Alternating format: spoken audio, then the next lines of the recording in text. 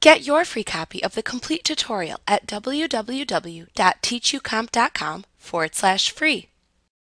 When you transform an object, you can scale, resize, skew, or otherwise adjust the boundaries of the selected object. Many things can be transformed in Photoshop Elements, like layers, selections, and shapes. To apply a transformation to an object, you must first select the object to transform. To apply a specific individual transformation to a selected object, use the commands listed in the side menu that appears when you select Image, Transform from the menu bar. You can select either Skew to horizontally and/or vertically slant the object, Distort to warp an object in any direction by stretching it, or Perspective to change the perspective you appear to have in regards to the object. Changing the perspective can come in handy when you shoot an image from below, for example, but want to distort the image to make it look like you took the picture from head on. If you need to apply multiple transformations to a selected object, you may find it easier to select Image, Transform, Free Transform from the menu bar instead. This command lets you perform all of the transformations using one tool instead of having to perform multiple transformations individually. When you transform a bitmap image, pixels are often added so that the image becomes less sharp with each individual transformation. You can use the Free Transform command to apply multiple transformations at once to avoid losing sharpness in bitmap images that need to be transformed. The keyboard shortcut for this command is Ctrl+T on your keyboard. When you select the Free Transform command, you will see the bounding box surround the selected object. Note the small circle or crosshair in the middle of the bounding box. This is the reference point around which the transformations will occur. To change the given center for the transformation effect, click one of the small circles in the Reference Point Location button in the Tool Options bar to set the desired reference point.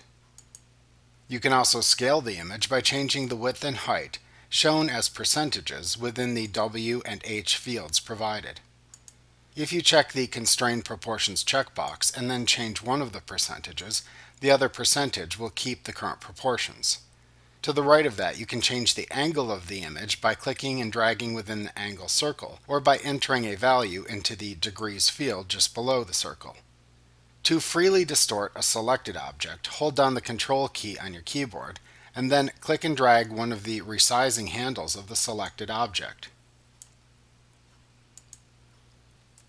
To skew the object, hold down the Ctrl+Shift keys on your keyboard, and then click and drag with the mouse on one of the resizing handles that appear at the sides of the object's bounding border to slant the object. Alternatively, click the Skew button that appears at the left end of the Tool Options bar, and then click and drag with the mouse on one of the resizing handles. To change the perspective of a selected object, hold down the Ctrl, Alt, and Shift keys on your keyboard, and then click and drag the selected object by one of its corner selection handles.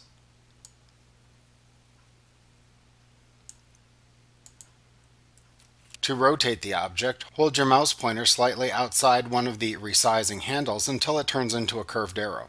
Then click and drag to rotate the selected object. You can also click the Rotate button at the left end of the Tool Options bar to force the rotation arrows to appear when you hold your mouse pointer slightly outside of a resizing handle if you want to rotate while another mode like Scale or Skew is selected. You can also press Ctrl+T on your keyboard to reset the transformation mode that is selected if desired. To move a selected object, place your mouse inside of the bounding border over the object itself and click and drag with the mouse to move it to a new location. To resize the selected object, select the Scale option at the left end of the Tool Options bar and then place your mouse pointer over a resizing handle until it turns into a double pointed arrow. Click and drag at that point in either direction shown by the arrow to resize the shape.